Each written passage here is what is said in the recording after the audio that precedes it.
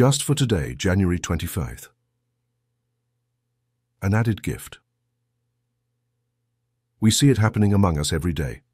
This miraculous turnabout is evidence of a spiritual awakening. Basic text, page 49. We watch them walk into their first meeting defeated, their spirits broken.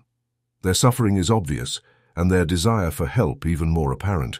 They collect a welcome chip and go back to their seats, shaken by the effort.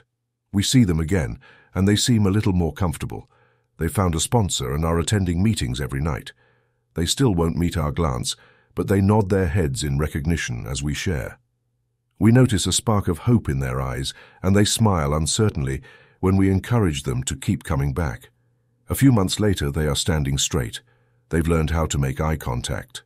They're working the steps with their sponsor and are healing as a result. We listen to them sharing at meetings. We stack chairs with them afterward. A few years later, they are speaking at a convention workshop. They've got a wonderful, humorous personality. They smile when they see us, they hug us, and they tell us they could never have done it without us. And they understand when we say, "Nor could we without you." Just for today, I will find joy in witnessing the recovery of another.